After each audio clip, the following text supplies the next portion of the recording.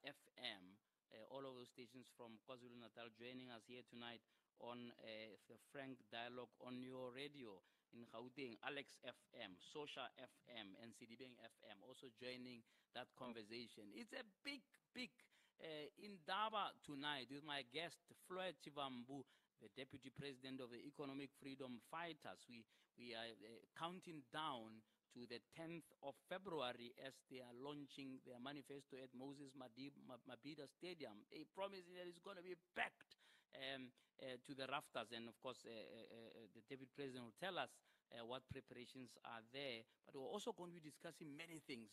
EFF finishing off last year 10 years and what reflections are there. We'll be speaking to the Deputy President about that and the policies of the EFF. And of course, maybe we'll push him to tell us a little bit, just to give us a taste of what to expect on that 10th of February in the EFF's manifesto. KwaZulu-Natal, big elections battleground. We saw just yesterday parties, swearing on, their ancestors' graves to unseat the ANC out of KwaZulu-Natal and also ensure that the so-called multi-party charter gets on top. But of course, the EFF also promising the same, that they are confident that they are going to win this particular province. Everybody watching with interest. One of the biggest provinces within a big election chunk. Whoever wins this side will influence how the national picture is going to look like. So it's a frank dialogue. A little later on, we'll allow you to ring and also ask the Deputy President questions directly for him to engage with the public. It's a 1.5 hour special show here on Frank Dialogue on your radio. After the break, I start talking to my guest, Deputy President Floyd Shivambu. Stay tuned.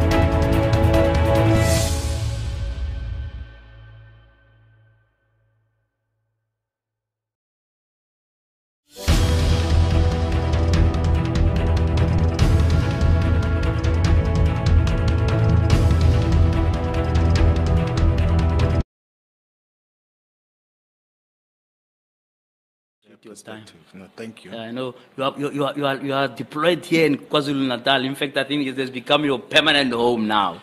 You work in the ground. Am I right to say that you are ready for the 10th of February and that that mythical feeling of the stadium is going to happen? Yeah, well, look, all leaders of the Economic Freedom Fighters are deployed to different provinces to focus on elections, and I've been assigned to convene the Provincial Elections Task Force of the EFF here in the province of KwaZulu-Natal. And we are ready for the launch of the manifesto, but also are ready for the elections, which we hopefully will take place in May this year. And we're going to do very well as the Economic Freedom Fighters. I'm very curious to know, are you filling that stadium with KZN voters, or is it a national event where people are going to come with buses from everywhere in the country? No, look, in terms of the preparations that we are working on now, we are going to be providing transport strictly for the 11 regions of KwaZulu-Natal. We're not going to bus anyone from other provinces. We're going to strictly bus in people from the province of KwaZulu-Natal, from all the regions, from Amajuba, Utukela, Mkanyakude, Zululand, Ugu, Ilembe. You are confident of your growth in KZN to fill a stadium of that size? Yeah, I don't think that will be a difficulty because we've got adequate presence in all the voting districts of KwaZulu-Natal. So the province of KwaZulu-Natal has got 4,773 VDs. And in all of them, the EFF has got proper volunteers, a minimum of 20 volunteers.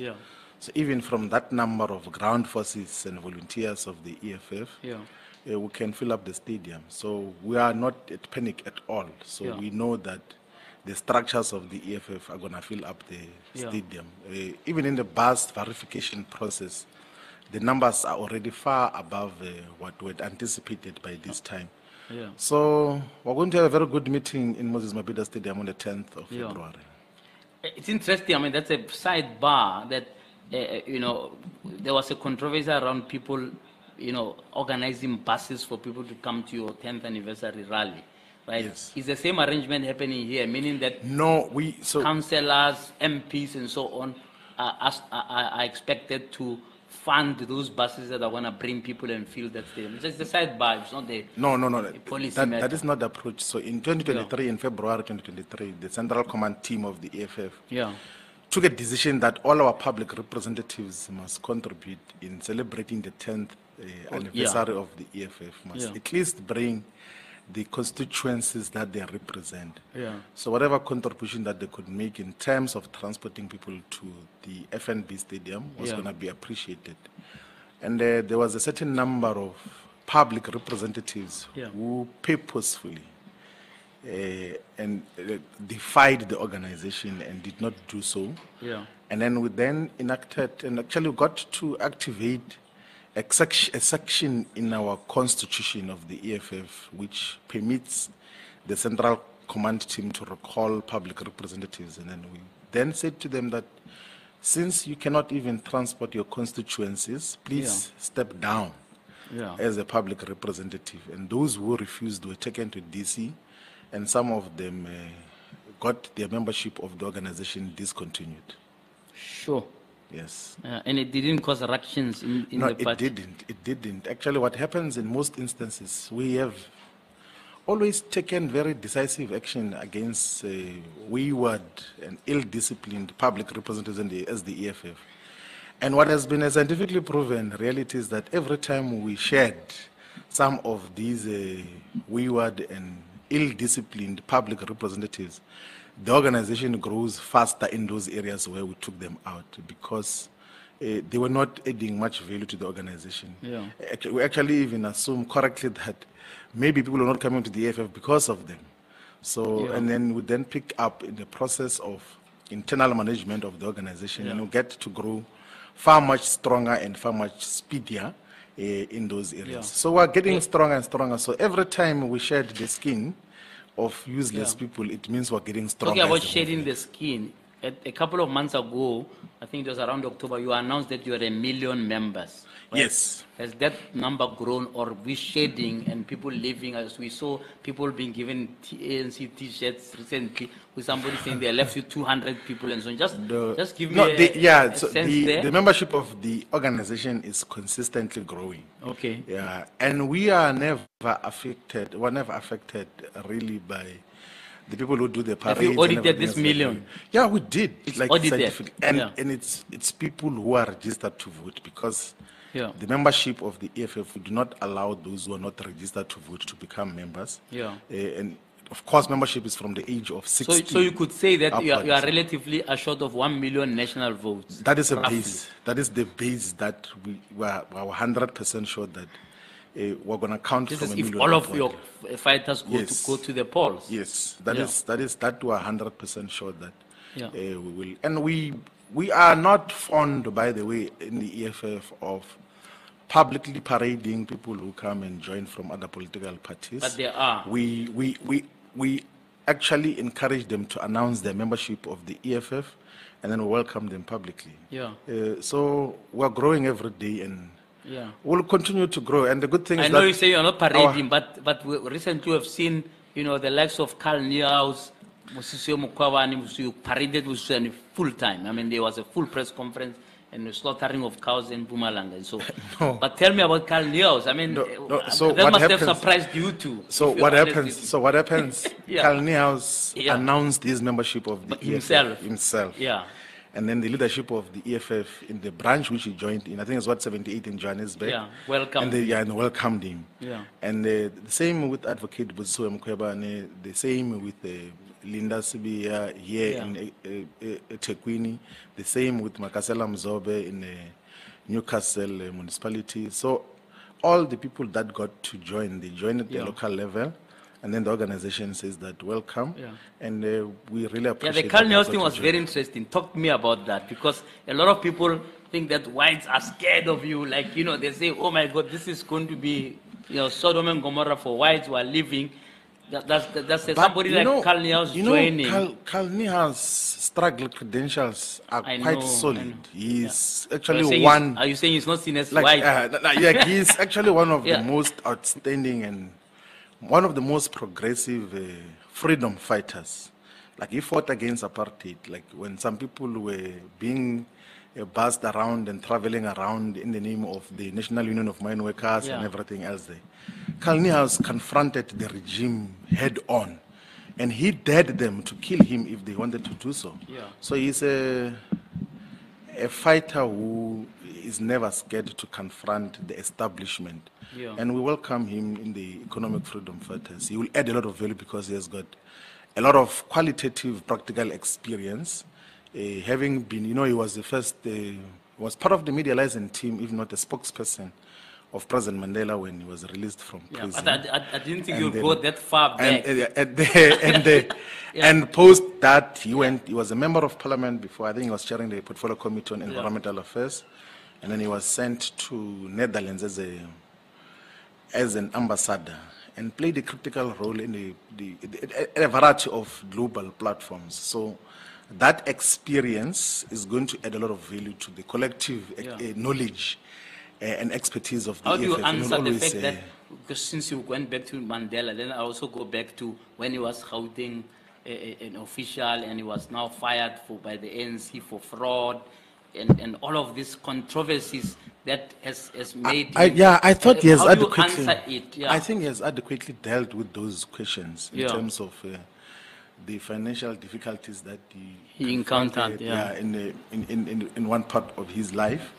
And then he made mistakes which he owned up to. Sure. But that doesn't take away the revolutionary struggle credentials that he has. It doesn't take away the massive experience. That it's a sort that will end up on your list to parliament. I mean, you can't get that kind of experience to go to waste. So all the regions of the economic freedom fighters now, all the 54 regions are in the process of nominating members of the EFF who are going to be considered for the National Assembly and the National Council of Provinces and provincial legislatures. And we will be guided by that outcome. So all of us are subjected to that particular process. And if membership of the EFF says that let's take fighter Carl Niehaus to parliament, we will definitely do so. There was a lot of controversy around that, though, which I wanted to address. Where somebody like Mzwane Lemanyi, you know, arrived and in 2 minutes he was already an MP. And people are saying, no, but, you know, some of us have been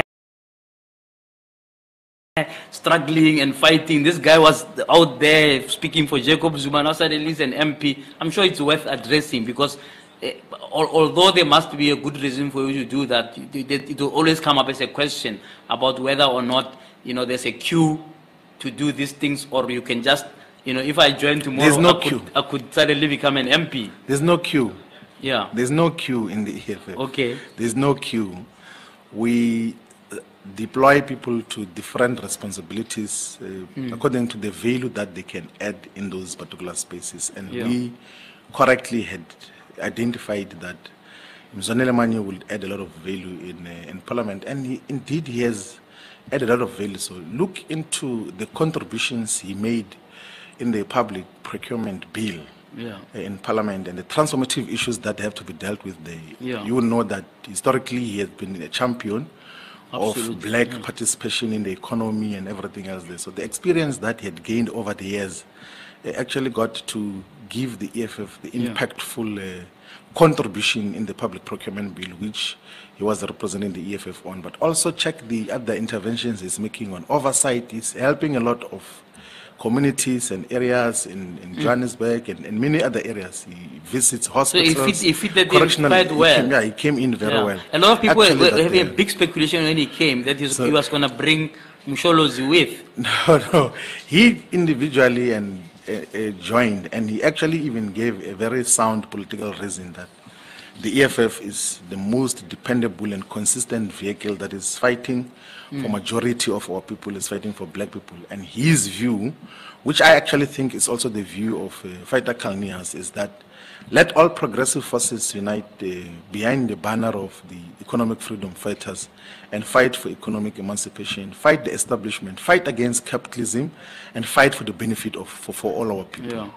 A lot of people see you as a chip of the old bloc from an ANC point of view. Some can't even see you outside being just an extension of the Youth League or a reincarnation of the Youth League, right? It's been 10 years, right? Yeah. Are there any assumptions you made 10 years ago when you left the ANC and some of you expelled from the ANC and then started the EFF that they have, through the inflection of time, been surprised you or proved to be wrong? The assumptions you made when you started the party and now 10 years later that you can share with me. I wouldn't say there are fundamental surprises and shocks and everything else there. So in the founding manifesto of the EFF, one, we do a diagnosis of the political conditions that time and more or less predict what was going to happen in the future. So we are not surprised even by the quantitative growth of the EFF, even in the pace at which we are growing. There are no major surprises. We knew that we gradually are going to take the former liberation movement, the ANC, out of political power, and we're succeeding in doing so. We're going to take them out completely now in May this year, and then we constitute a revolutionary socialist Pan-Africanist government of the EFF. Well, it's interesting because when the CIC was here, with your ground forces, he made a meal of the Ipsos survey, because the Ipsos survey says the ANC is at 38%, so they are going to go out. And he's saying that anybody who says the ANC will win is not scientific. The same survey puts you at 15%, neck to neck with the DA. That same survey that he was happy to talk about, that it says the ANC will be out of power. Can you address me on that? Because how are you going to take them out completely when you are only at 15? So we thought, and the Ipsos survey, which had put the EFF at 15%, and it put the ANC at 8%, was conducted in June, July, even before the 10th anniversary programs of the EFF took shape. And there have been huge milestones and literally leaps and bounds of movements in terms of the structures that we have put to prepare for elections. So before we could even do anything as the EFF, we already placed at 15%. Now we have got an election strategy that places at the center of our election machinery something we call the voting district elections task forces. So in all the 23,600 VDs in South Africa, we've got a minimum of 20 volunteers. So that gives you literally 500,000 volunteers who, if they go according to the victory manual of the EFF, we're going to have a decisive victory, and we're confident that we'll do so. When you say decisive victory, you're saying 51%. Yes, that is what we're aiming come on, Floyd. That is what we're aiming for, and that is what we're planning for. So look, everybody is planning to win, but that is what. But you guys are saying we must be scientific. Yes, and the current poll puts you where then? Okay, I hear what you're saying, but where does the current poll put you now? So the current poll puts us just below 20%. Okay. Yeah, 18, 19. All right, fine. And that is before we even do the election work. Yeah, let's say we've got 3 months to go, so it's not like you're going to do anything dramatic in the remaining 3. Let's assume that we're not going to do anything dramatic. We're going to do yeah, everything impactful. Yeah. That is going to illustrate to the people of South Africa that we're the only dependable weapon, or the only dependable vehicle that is going to bring about. Let's go with your theory. Let's say you get 20, maybe 25. Yes. Let's be generous and say 25. So you still have 26 to go to get to 51. Yes. The multi-party charter has decided to exclude you. They said, don't work with these people. They're pariah. It's going to be doomsday. All sorts of things. So they've already, in a sense, put a rock in the path of something that could be like a government of national unity type of thing that will take the ANC out. What's your plan? Look, the reality of the matter is that the multi-party charter is financed and guided by the white capitalist establishment in South Africa. Okay. Particularly the Oppenheimers. They are the ones who have constituted that. That is why they even forwarded one of their employees. Yes, this is a fact. It's a fact. Okay. It's a fact. So you can actually even check with the party funding declarations of almost everyone. The Oppenheimers are funding the multi-charter as a whole, not the DA. Even William Gumede, whom they forwarded to coordinate that, he works for one of the institutes that are funded by the Oppenheimers. So but lots of people use Gumede. No, he's an academic. That is not an academic. He's a cloud who is being tossed around by the establishment to achieve their own purposes. And the Oppenheimers are very much interested in the politics of South Africa because their major concern is the current reality where the combined votes of the EFF and the ANC are more than 2/3 in parliament. Yeah. And then we're concerned that we almost agreed fully on amendment of Section 25 for the land issues, of the Constitution, which was going to disrupt the property relations, their dominance in the economy. I think they're happy and you then didn't. They go all out openly. They don't even hide that the major funders of the Democratic Alliance, of Action SA, of all these springs of small political parties that are emerging, are meant to disrupt that 2/3 between the ANC and the EFF, so that they possibly will never be an amendment of Section 25 of the Constitution. And that is what is basically happening. And at the center of that, they acknowledge the influence, they acknowledge the ideological, political, and moral superiority of the EFF in guiding the parliamentary politics and the revolutionary politics that were in pursuit of. That is why they say that at the foundation of whatever they are funding and constituting, they should isolate the EFF. The ANC, they are less fearful of because they control. But what I'm saying is that given that context, now what's your plan? Because there seems to be multiple forces that are against you. This is our view, by the way, and we have never stopped in pursuit of that. We have always said that when the ANC goes below 50% of the vote, all opposition parties, irrespective of ideological and political differences, should coalesce into a force that must take out the ANC from government. They've been given 30 years to be government and they've dismally failed. And we've done that before. It's not the first time that we've constituted a coalition of diametrically different political parties to remove the ANC from power. We did that in 2016 in the city of Johannesburg, in Tshwane, Nelson Mandela Bay, in a variety of local municipalities in Motshomolo, in Metsimaholo, and we tried in Rustenburg. All of that, but it looks like so that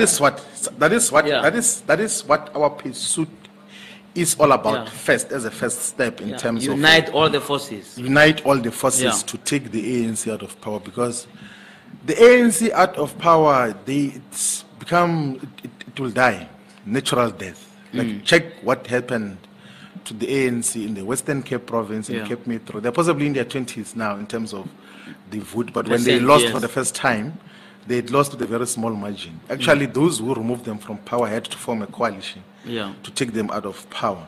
And the ANC has to be taken out of power because it has outlived its usefulness.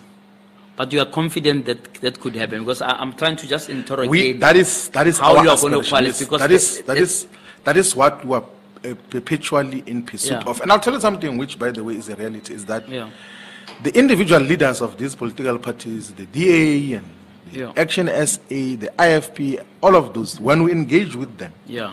they agree with what we say should happen. Yeah. But the handlers are the ones who are puppet mastering them Yeah. to say that we cannot do this. I mean, like, I'll give you multiple examples Sure. where we would sit with the entire leadership of Action SA post-2021 local government elections. We agree, we do a draft statement that we're going to work together. Actually, Herman Mashaba even goes to television and says that everywhere the EFF goes, I'm going with them. Yeah.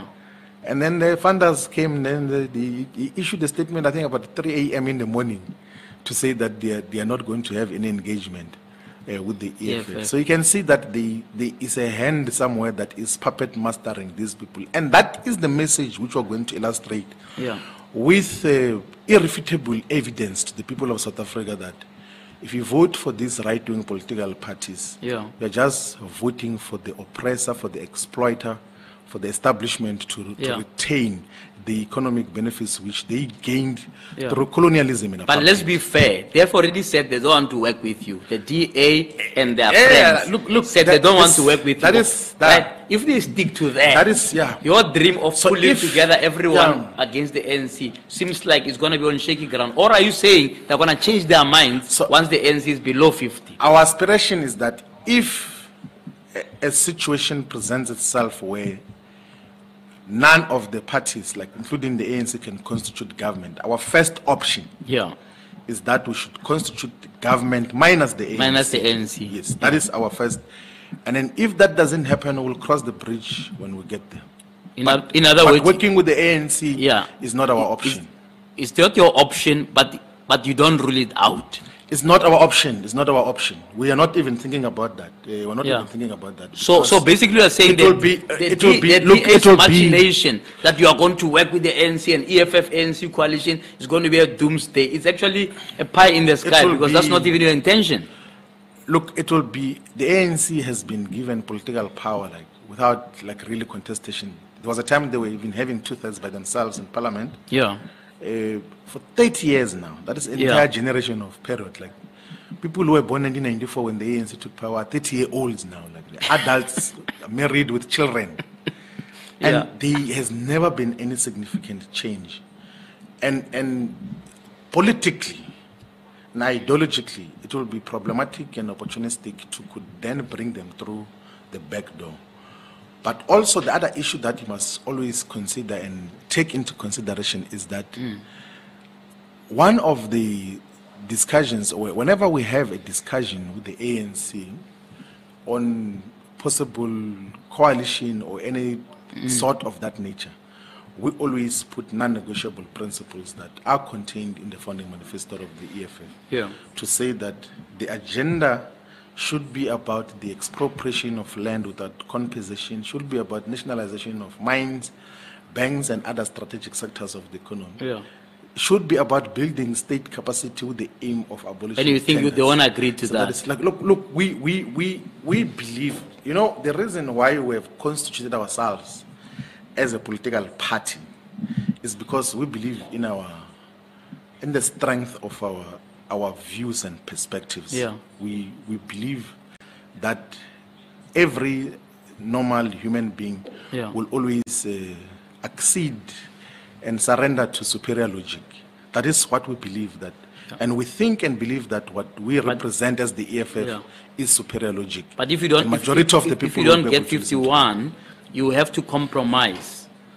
Surely. And those are postulations that can be dealt with that time. But our purpose now is to persuade the majority of South Africans to vote for the economic freedom fighters. We're on Frank Dialogue on your radio. We're coming to you live from KwaZulu-Natal this evening. But we've got some 10 radio stations joining from here in KwaZulu-Natal in a national imbizo with the Deputy President of the EFF. You can give us a ring if you want to participate in the conversation.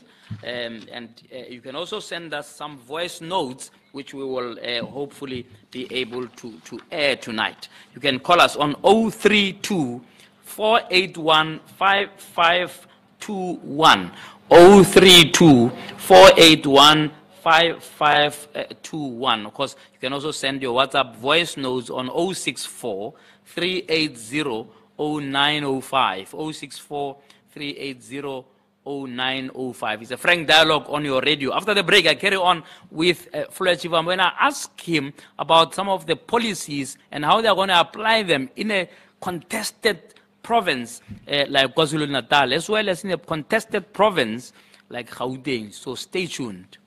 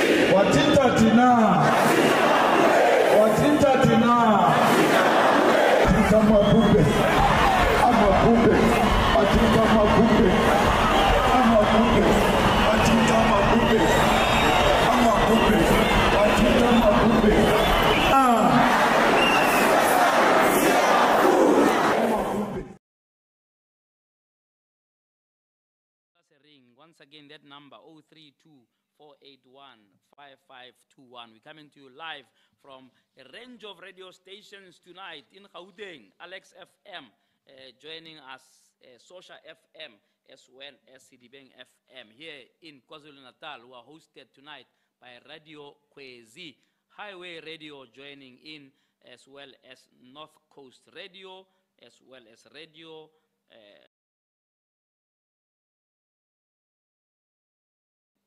Sunny South and Inanda FM.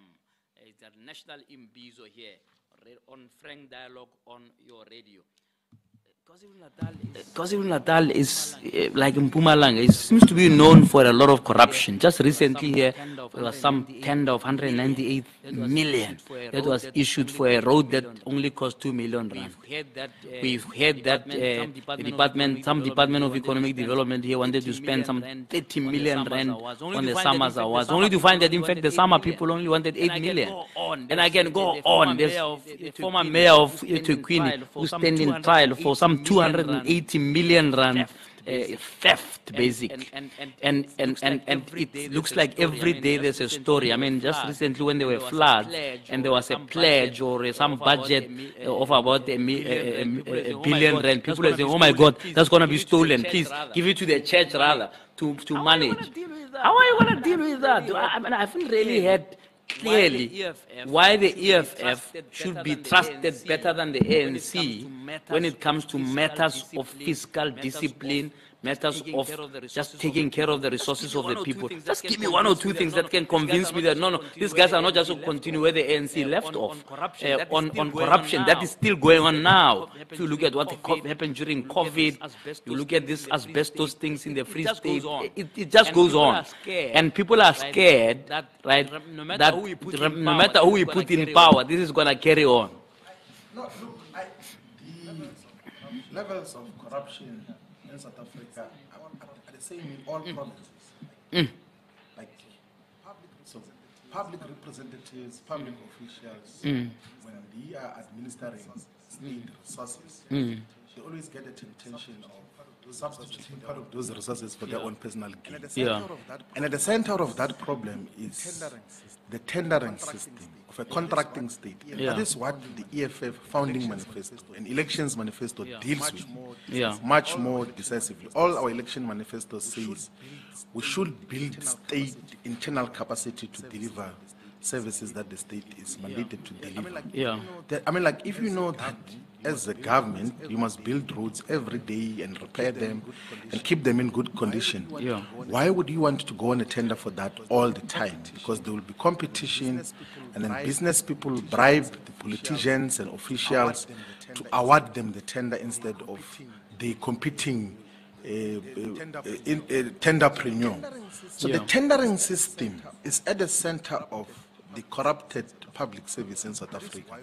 That is why we say that we need to build state capacity with the aim of abolishing tenders. And that is what is going to uproot the corruption. And here in the province of KwaZulu-Natal, by the way, it will uproot the evils of corruption, but also it will uproot the evils of political killings. So you must read deeply into the Moerane Commission report as to what is the root cause of political killings in KwaZulu-Natal. It's mostly local councillors who are competing to have control over the tendering system. And then they said that maybe there must be transparency in terms of how tenders are administered and given to different companies. But we in the economic freedom fighters will say, let us build internal capacity for the state. But surely to that can't be the silver bullet, because part of why you have tenders. No, part of what you have tenders is that there's poor capacity of the state to do certain things, and that some of the things that have to be done for this community are not the core business of the state. No. Look, you're going to now take over the role of private sector. No, that is a neoliberal view which we exist to demolish as the EFF. So the EFF is an anti-imperialist and anti-liberal organization. We are against neoliberalism, which says that the state doesn't have capacity. But it doesn't at the moment. You have said it's a weak state capacity, which must be strengthened. So what the EFF stands for is to build state capacity.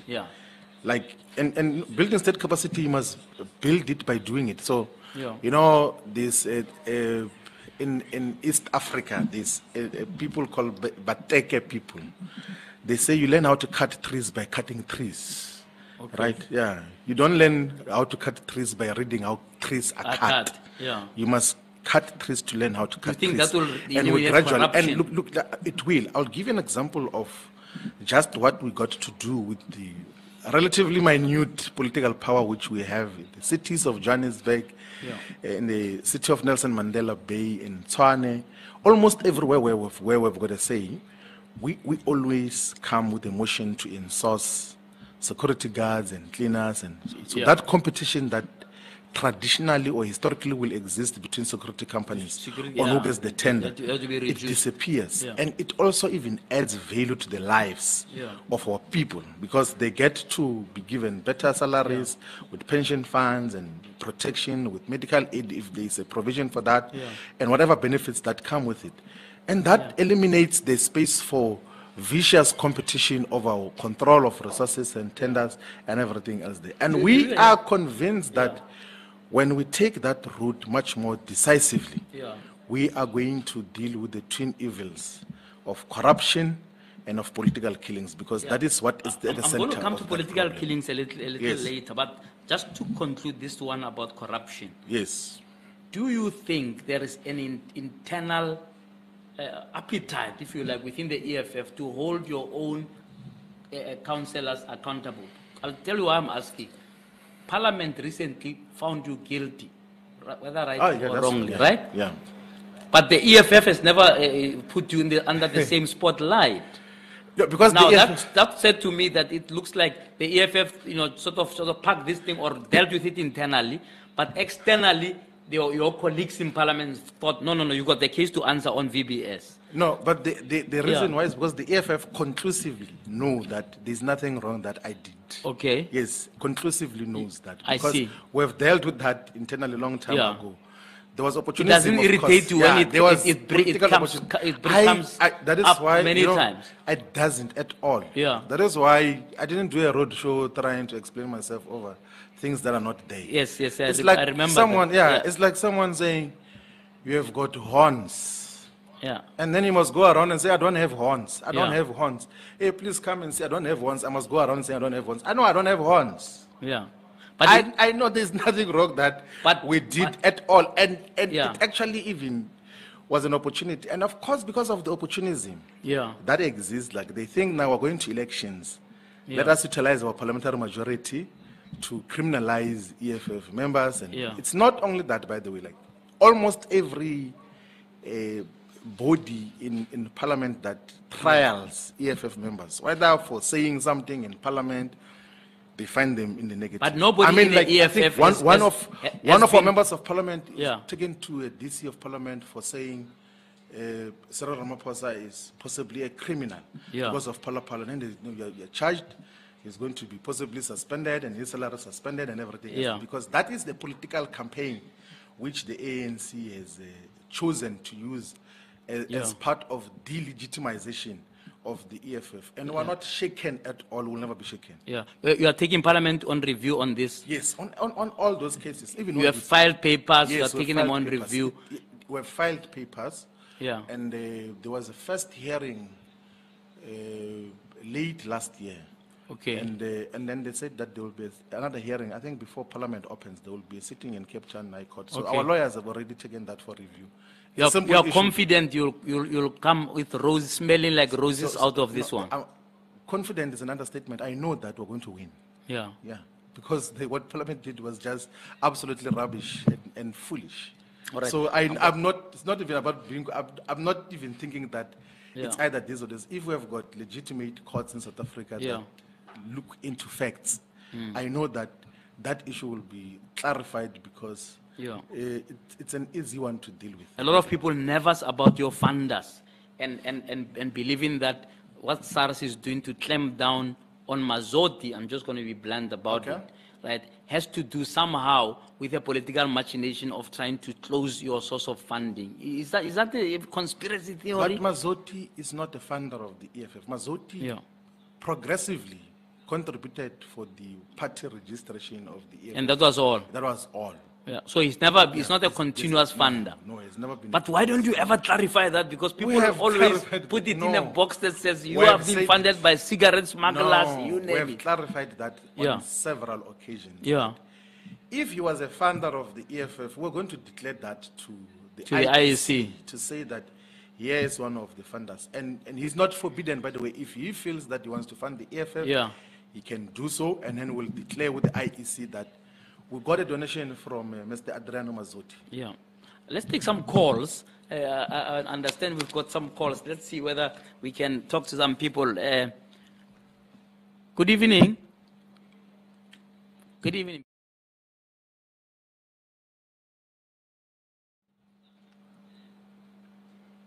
I can't hear.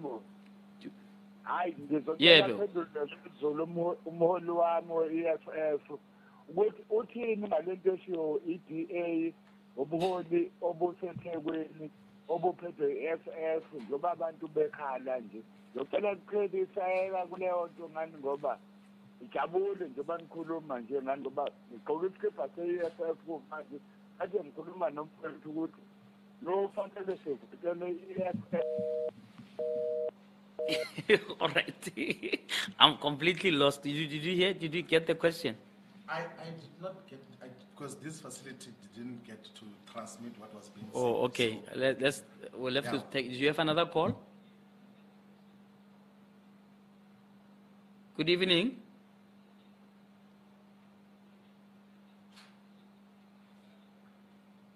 All right. Doesn't look like we have another call. Let's carry on. I want us to come to. They'll let us if there's another call. Yes. Let's talk about the political killings. You take maybe they assume the EFF, according to your projection, take over. You are now government of KwaZulu-Natal. I mean, it's completely a killing field right now. I mean, I'm sure it's not an exaggeration. Just last week, 6 people were killed in their house. The week before, there was another shooting somewhere in KwaMashu. It goes on. It's not ending, right? If it's not councillors, it's business people getting shot, etc. People are going around with bodyguards and AK-47s.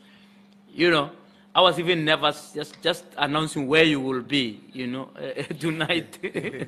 We're living in fear here in this province, and it's not an exaggeration. How are you going to solve it? No, let's do a proper reading as well of the murder rates in South Africa. Right? And let's separate the two things.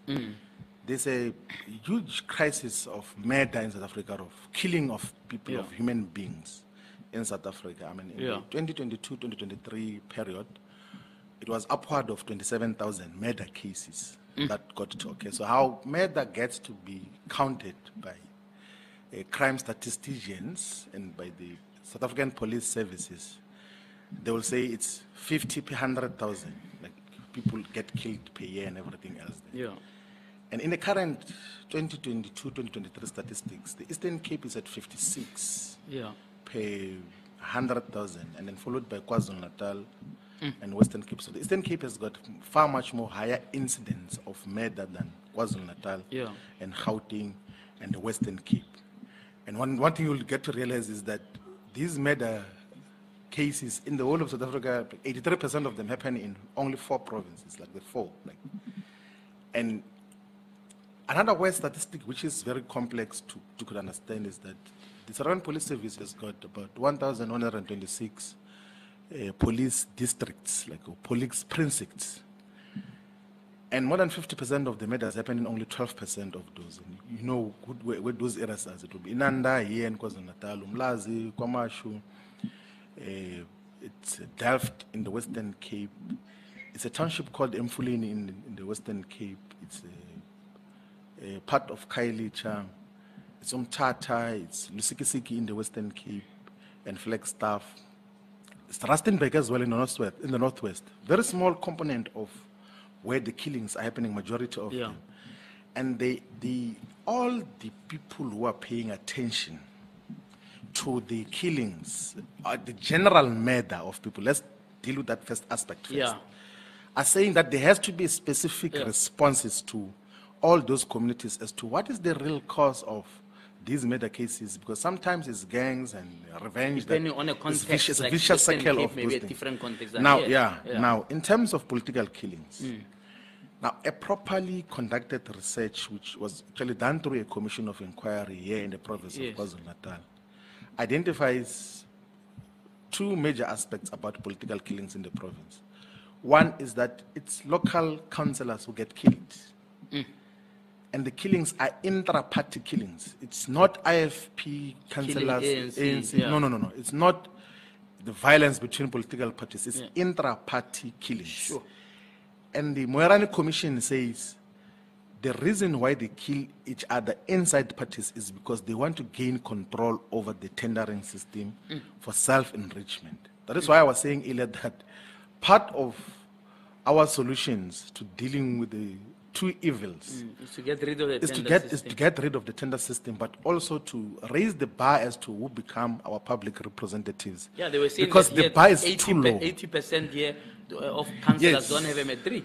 Yeah, so the bar is too low in terms of, so people realize that actually you can become a councillor and the next thing you're driving a huge Range Rover and you've got a huge house, you've got a lot of girlfriends and all of these things and all white parties and all of these things. And then they say, but this one we're growing up with here, he's like us, why is he there? Then they realize that for us to enter there where he is, we'll have to kill him so that we can enter. It happens within political parties. In 100% of the times, there's never been a situation where, except in the recent incident in Nongoma where the DA councillor where the DA councillor was killed, Unumngeni. But it looks like there were some other internal issues that they were dealing with there. Within the DA? Not within the DA. The dynamics of Umngeni, the locality, yes. And then there was an incident when old woman was killed, a 79-year-old woman was killed in Nongoma because of the NFP, IFP differences and the small margins through which the IFP was government and was later on removed to be replaced by an NFP mayor and a deputy mayor who comes from the EFF. So the killings are intra-party, mostly to control the resources of the state, and there has to be a far much more sustainable solution. Now, I must state this, which is very important. We have never had intra-party killings within the EFF. Yeah, we have 168 councillors here in this province. We have recalled possibly 30 now because of those who did not comply with the organizational mandate. Yeah.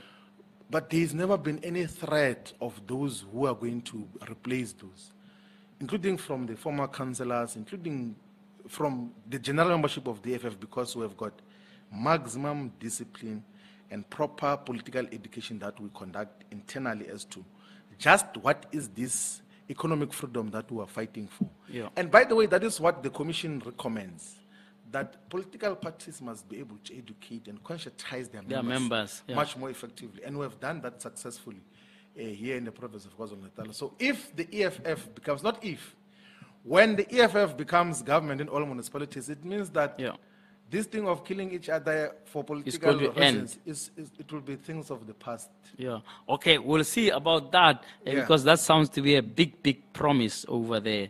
We are on Frank Dialogue on your radio, coming to you live from KwaZulu-Natal, and with my guest here, Deputy President of the Economic Freedom Fighters, Floyd Shivambu. Let's take a listen to some voice notes from the people who are listening and participating tonight.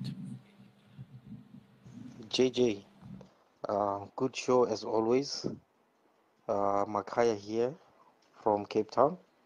I just wanted to maybe pose some question or two to the DP.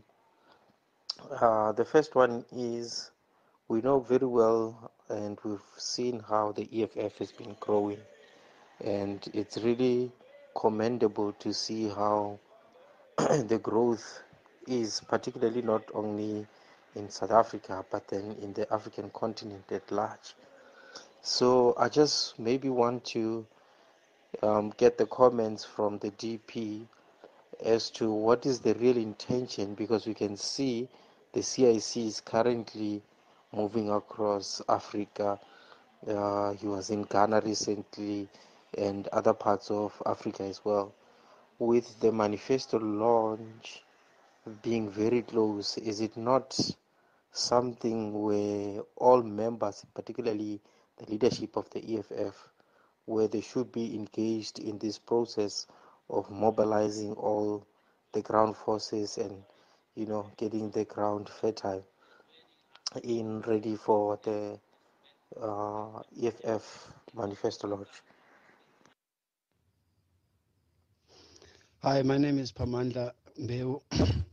I'd like to know or find out from the deputy of the EFF, what are they willing to do? Like, had they noticed that when we watch soapies and dramas and all of that in South Africa, like there's always a bad narrative when it comes to the, you know, African people or the natives. Like what we see on TV is not something that one can aspire to. We see a lot of violence. Like we don't get to see good stories of our black people, and we don't get to see the stories that are celebrating a black family and unity within a black family. So what are they prepared to do to make sure that there are mechanisms in place and people are held accountable for what they script and what they air on the national TV? I also have another question when it comes to the matters of South African football. We have seen that we have this guy that has been, you know, at the helm of the SAFA, South African Football Association. So, like, I'd like to find out from the EFF, should they take part? Good evening, gentlemen. Good evening to our Deputy President with superior logic, Mr. Floyd Shivambu. My first question is with regards to finding out from the DP as to if and which is going to happen when the EFF takes over the power of the country in whatever means necessary. How is the EFF going to address the issue which has to do with the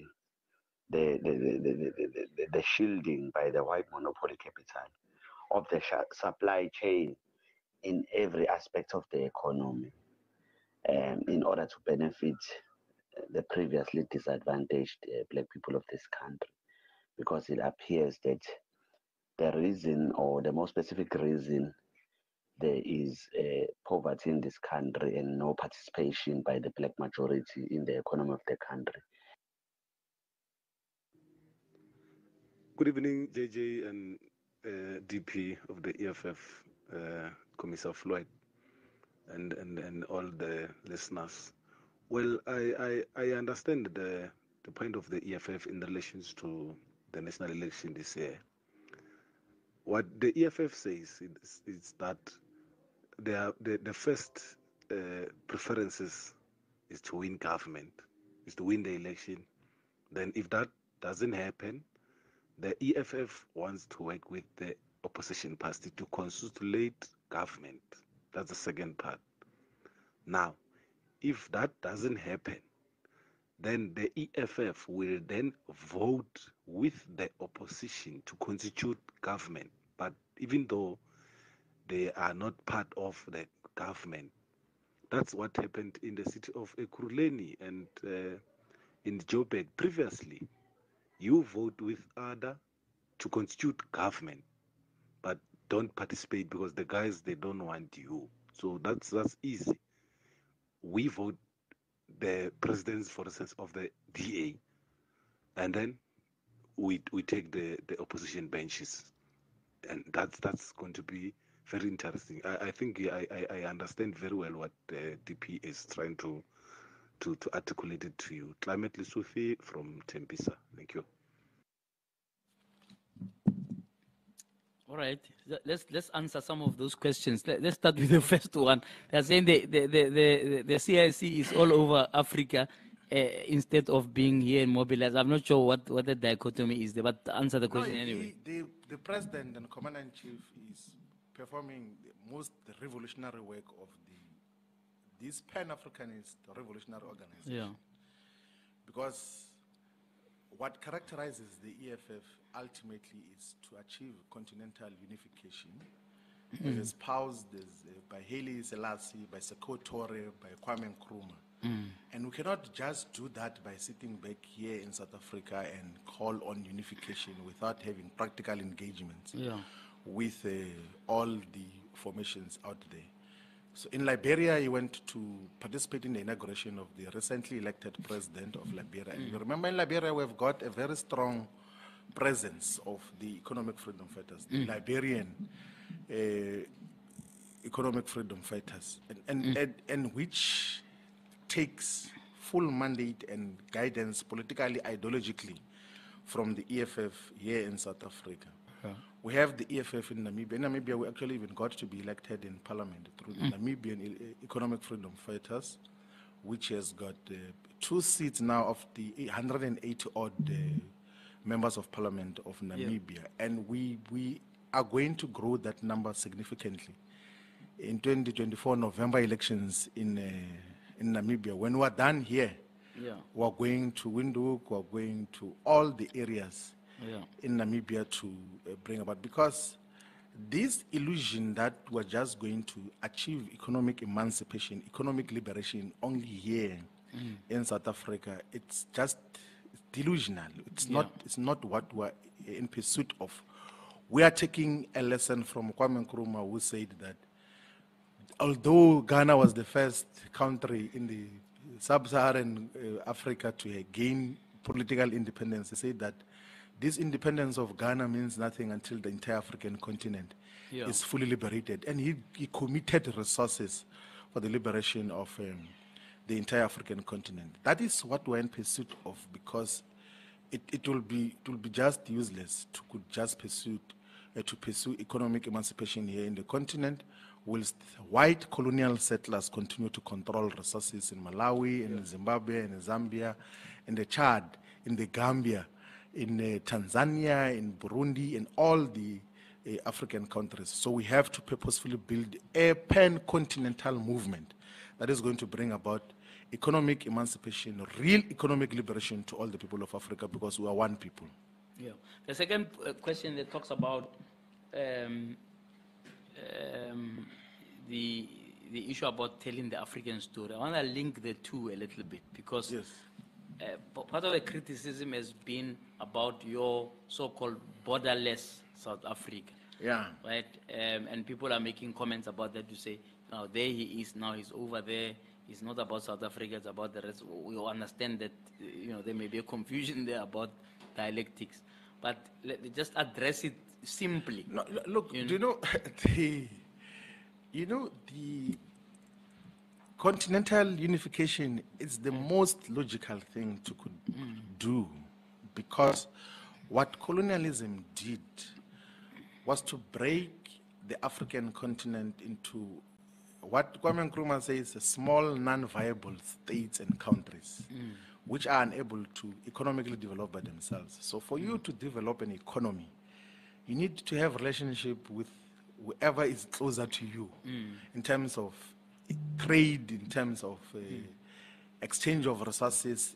If Mozambique has got gas which can be transformed into electricity, you must be able to optimally utilize that gas of Mozambique to bring electricity to South Africa. If there is water that comes from Lesotho, it must be utilized easily to benefit the entire subcontinent. If there is natural resources here in South Africa that can benefit the continent, we should all share in our resources. And to achieve that, you need infrastructure that must connect the continent. Because if you check the rail infrastructure, for instance, from Mozambique, from here in South Africa, almost all the railways are leading to the ocean, so that we can take out of there. There is no intra-African integration of the infrastructure that is going to enhance our growth in terms of the economy, in terms of the jobs that must be created. The only way we're going to defeat poverty permanently is when we integrate our economies and develop much more sustainably. And for you to have an economy that works as one, you can't have borders. Those borders must be bridges of economic integration and participation. We must benefit so out of each other. Support the Africa Trade we do support the Africa Free Trade Area Continental Agreement in terms of how it has been put in place. Like I'm sure when there's an adequate number of countries that have ratified it, but our emphasis is that it must not be abused by neo-colonial forces to freely trade goods and services that are made elsewhere. So the African continent must utilize the Africa Free Trade Continental Trade Area to industrialize domestically and then trade the locally produced goods amongst ourselves. That is what it should achieve, because we can say it's free trade and then you find a company from Europe or from Vietnam or from China to go and produce goods in Swaziland so that they can have free access to South Africa. Not like that. We want to grow the African economy. We industrialize the entire continent so that we can collectively prosper, all of us. That is what we're in pursuit of, and we think that is achievable in the immediate horizon. I mean, like despite his reactionary connotations, Ruto was saying that let people come to Kenya, those who want to visit. Kagame, despite some of the questionable things that he does, he says let people come to Rwanda for economic opportunities. Actually, most of East Africa is taking that direction. And it will happen with West Africa, it must happen with Southern Africa, and all of us must collectively get to benefit from our economic resources. That caller was asking was that there seems to be a bad narrative about Africa and Africans in our television, in our art and culture space. It's a historical. What are you going to do about that? Because people are nervous that the EFF, when they come in, the media must start running. It's a historical burden which we literally took from a very long time ago. I remember these people, the Caucasians, first refused to recognize us as human beings for years. Like they first refused to recognize all people of African ancestry as human beings. Like when they were trading slaves, they were putting tags on them. Like they would call them like with the names of bulls. They say, "I've got 4 bulls, or 4 what?" And then trade them easily and easily kill them, easily throw them into the oceans. And even when slavery was abolished, Yeah. those who had to give off or free off their slaves were even compensated by government to say, now you have taken my slaves, you must give me something Yeah. in return. So first they refused to recognize as human beings. Yeah. When they recognized as human beings, they didn't allow us political rights. Then they've never allowed us economic rights. That is why we have to fight as a collective. All black people in the entire world must fight as a collective for true emancipation from the vestiges of colonialism, of slavery, of the indignation that has been subjected and infected on all black people, of all people of African ancestry. We need to fight together with all the people in the African diaspora, in the Caribbean, in Brazil, and everywhere else where we are found. We must fight as a collective because we've got a long way to go. Like if you were to gauge the global economic benefits and participation, if the global economy was 100 rand, all of us of African ancestry, we account for 1 rand or less. The Caucasians, and through our resources, have taken everything else. And then if we're still going to then subdivide ourselves and stratify ourselves that, no, this one is Zulu, this one is Shona, this one is Tonga, this one is Ndebele, this one is Sotho, then we're being backward. We're not going to be Tell able me to about the achieve media and how terms you, of, what how will be we your do this. attitude towards the media when you come to power? Look, media must freely exist, but there are very strong trends that are emerging where you have got media spaces and platforms which are owned by the establishment, by capitalists. Yeah. And then those capitalists, then they think that they are going to utilize their media platforms to harass everyone, to selectively report, to banish those that do not agree with them, to fight with them, to the extent that they think that people or public representatives are accountable to the media house, not to the people. Yeah. Like, so media must freely exist. The good thing is that now it is being opened, it's being democratized. There are platforms through which we can communicate directly to our people. So media must exist, must be able to do whatever they want to do and everything else. But we must be able to speak as well directly to our people, even without the mediated platform. Okay. Now tell me about the football. You know, we're at the African Cup of Nations as we speak now, and one of the callers is talking about the Danny Jordan, who's been in power in soccer forever.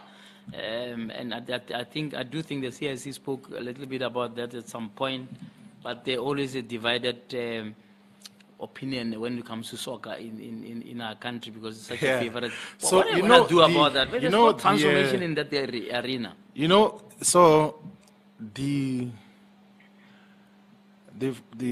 Federation of International Football Association, FIFA, builds a very strong wall between political leadership and administration of football in all countries.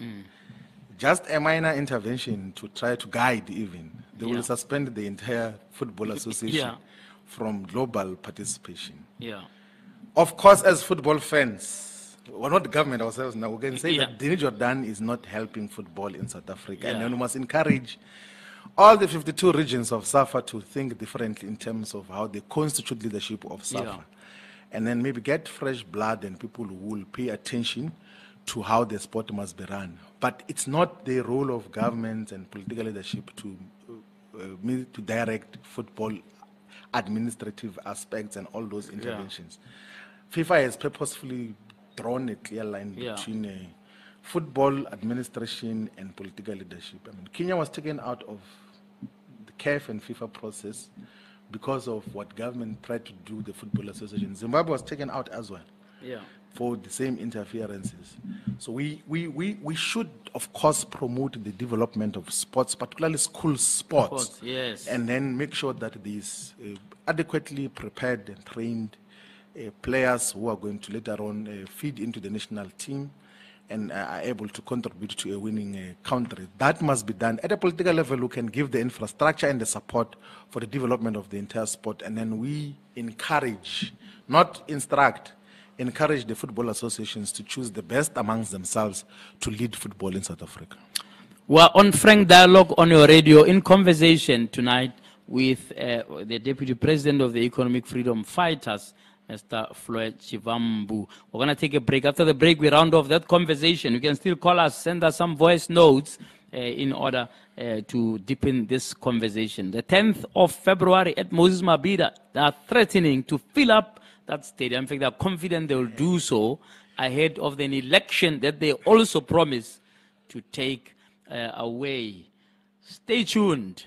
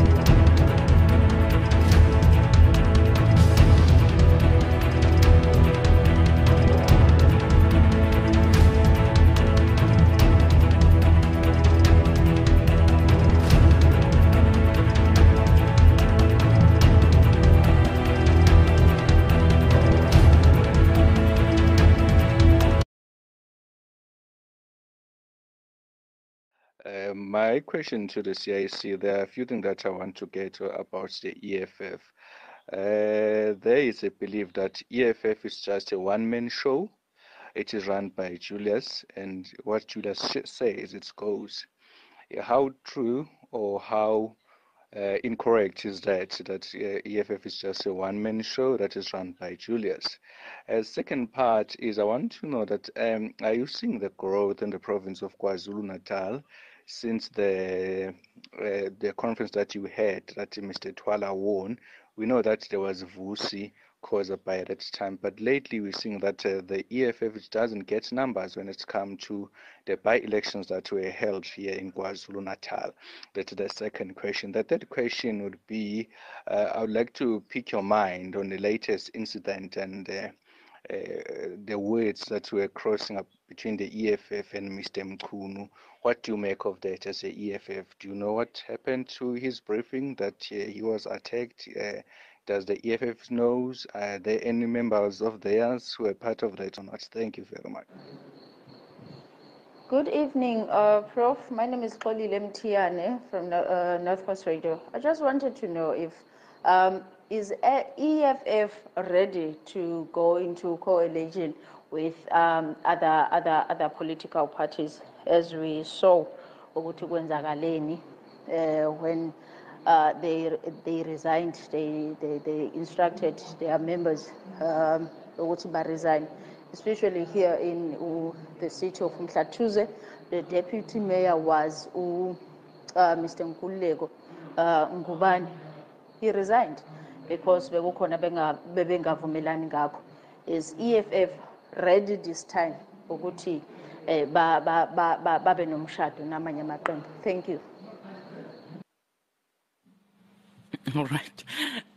Interesting questions there. Let's start with this last one because it links to the question I had about eThekwini. It looks like there's chaos there in terms of collaboration or an attempted collaboration between the ANC and EFF. She's saying that is asking a deeper question. Are you ready for marriage with other parties? No, let's differentiate. After the 2021 elections, we voted for majority of the times for IFP mayors to take government in Mhlathuze, in Mapumulo, in Nongoma, in Zuland district, in Newcastle, in Denhauser, and then in agreement we said that the EFF must be appointed as deputy mayors so that our public representatives and councillors must begin to gain some traction. Yeah. And then in further discussions with the IFP, where we said that we should, as EFF, take one of the municipalities directly as mayor, and then the IFP becomes deputy mayor. Yeah. The IFP outrightly refused, and then we then pulled out of those arrangements that we had with them in different municipalities. It was an original agreement which they reneged. Yes. Then we then said we are not going to vote with the IFP. We were able to remove them in Mapumulo. We're going to we'll remove them in Nongoma and consider different government. We're going to remove them in Newcastle and in Denhauser. There's a motion of no confidence which has just been approved now. So that we say to IFP, you can't want to constitute government almost everywhere in the province of KwaZulu-Natal by yourselves and without the EFF. The EFF has got proper support here in the province of KwaZulu-Natal. Here in eThekwini, we are far much stronger than the IFP. And in part of the Midlands as well, was stronger than the IFP. In part of the South, in the South Coast, was stronger than the IFP. So we are a legitimate political party that is existing here in the province of KwaZulu-Natal, which must not be juniorized or like treated as if it's some party which is not welcome. The people of KwaZulu-Natal have embraced the economic freedom fighters. We are ready as the EFF to participate in government. We are actually participating in government and responsible for huge responsibilities. In the city of Johannesburg, we have got the members of the mayoral committee who are responsible for public safety. Of the biggest city here in the subcontinent, the busiest city is the public safety of the city of Johannesburg is under leadership of the EFF, including health. So all the 177 clinics that are under the city of Johannesburg are being politically overseen by a member of the EFF and is doing so efficiently. In Ekurhuleni, we have got responsibilities, including finance, including environment and waste, which we are significantly improving in terms of rubbish collections, which the ANC and the DA failed to deal with much more efficiently. We're responsible for healthcare as well. Here in the city of eThekwini, we are responsible for Human Settlement and Infrastructure Committee. So the regional chairperson of the EFF here, Themba Mvumbu, is the chair of, de facto MMC, is the MMC, but it's called chairpersons here because it's an ESCO system. MMC of Human Settlement and Infrastructure. And